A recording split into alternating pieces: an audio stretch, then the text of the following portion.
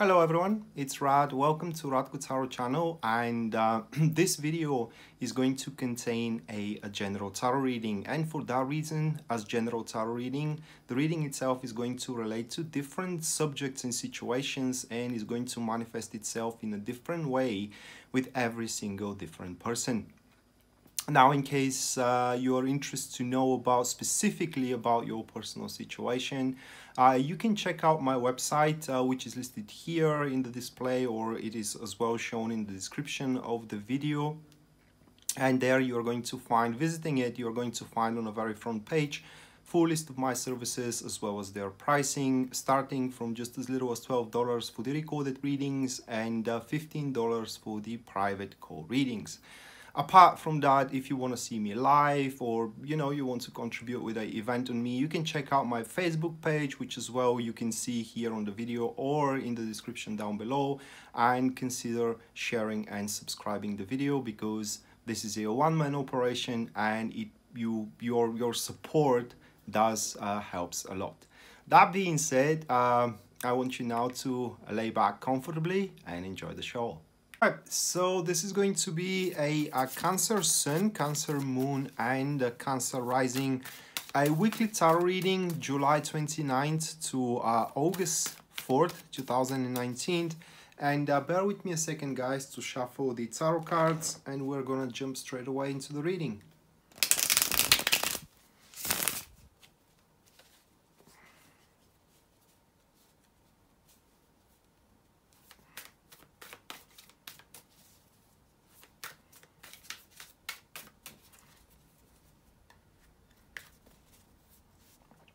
Alright, so the first card, which stands for the topic for a Cancer week, that is going to be the Six of Swords, followed by the second card, which stands for the challenges that you need to overcome, that is going to be the Page of Pentacles. Afterwards, what we do have, it is the positive aspect here, and that is going to be the Queen of Pentacles. And then the last one, that it is the guidance that you should incorporate into your month, or rather like what kind of a guidance the tarot has for you. We do have the Lover's card. So it looks like a Cancer that you are gonna stand in between the hammer and the anvil throughout this week, unfortunately. Now the sad thing here, it is that you all are fighting for the same goal. It is just the differences lies into the strategy and the means that the both party wants to exert in it. And like I said, unfortunately, you're gonna be caught in between, right? So for example, you may have two good friends which are a couple, and they may fight, and you unfortunately are caught in between. They both doesn't want to break up, but they do have differences in how they see the relationship moving on forward, and unfortunately you will have to be the peace dealer, the peacemaker. So that is what the week is going to be all about, being the peacemaker, uniting everybody under the common goal, the mutual goal that's you all have, so everybody can be happy. So let's run down the cards one more time before we scrutinize the reading here. We do have the Six of Swords as a general topic, followed by the challenges here, the first person, which is the Page of Pentacles. By the way, this is the one that you have to convince. Then it is the positive aspect, that is going to be the Queen of Pentacles. And in the last one here, it is the Lover's card, which is the guidance. Okay. So the first one, which is the Six of Swords, it does point to the tremendous efforts that you will have to put. As a matter of fact, when we talk about the Six of Swords, we're always talking about an approach or a threshold one needs to cross, which the other side of it, it's kind of unknown, all right? It is more like a shooting in the dark, without knowing what actually is going to happen. But the thing is that if you don't do anything, if you just stand in the same place, for sure bad things are going to happen, all right? Or I would say unpleasant things are going to happen. And the Six of Swords, according to the Aleister Crowley's explanation. It is more like a, like I said, a peacemaker, like uniting everybody that's sitting in the same place right now and just, you know, doing nothing. It is worse than actually trying something, okay? And for that reason, you will have to push yourself a lot throughout the week, you know, to give the reasons behind why people should do something, all right, instead of doing nothing. And you being caught into that situation is going to put a lot of it's not even responsibility, but let's say a lot of pressure upon you to resolve the situation itself. And man, if we're talking about your work, that is going to be the most heavier, where the reading may hit you, all right, into your career. Two co-workers working in the same project as you are, they both fighting each other, making setbacks all the way along, and it's like you're gonna have enough of it. So it's a point where probably, you know, you're going to be rather rough with them, which is the exact approach that you should incorporate here with the Six of Swords. I don't know how to say it in English, but you need to kind of like go to extreme measures, all right? The accompanied card here of the Six of Swords, it is the Three of Cups formation. It is a active neutrals. And man, they definitely doesn't have your vision. I mean, I would say that these people that you are going to sit in between, they are rather selfish, all right? They both forces, I will name them forces, all right? Both sides want the same thing. But the thing is that every side thinks that their approach and that their strategy is the perfect one, and the other side doesn't know what they're talking about, really. But in reality, what happens here with these cards is that none of the sides actually know what is going on and how another grand achievement is going to be accomplished.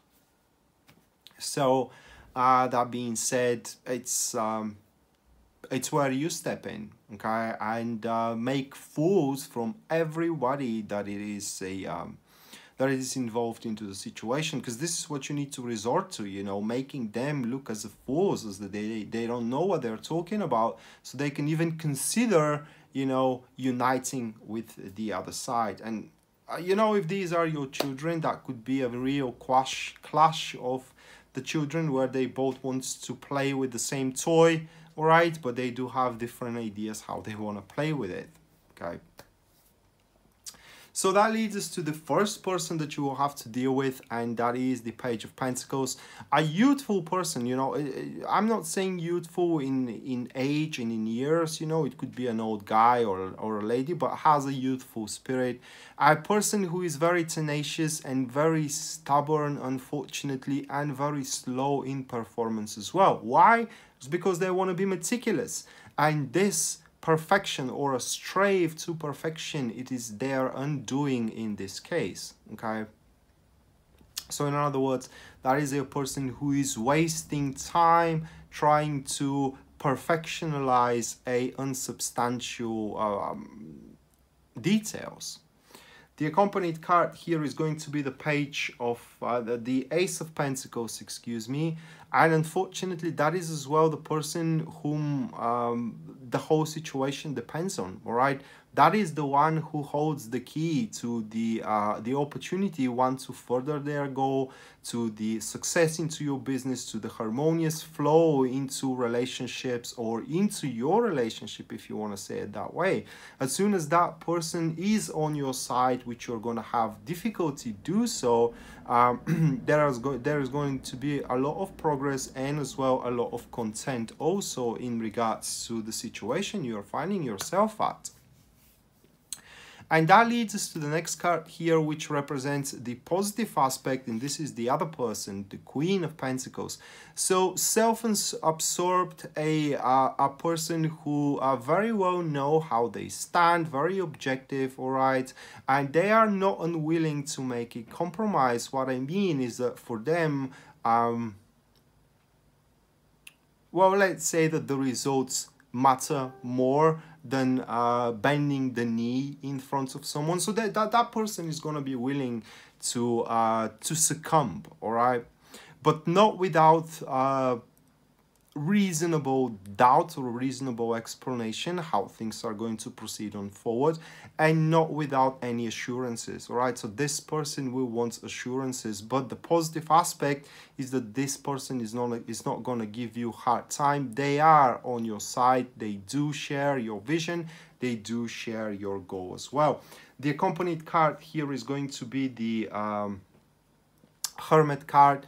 So formation, it is a passive supporters once again, and with the Hermit, it's basically together with the Queen of Pentacles, you can establish a very substantial standpoint, a very substantial milestone, either regarding your business or either regarding your career, you know, or your relationship as well. A very intelligent, strategic position, right?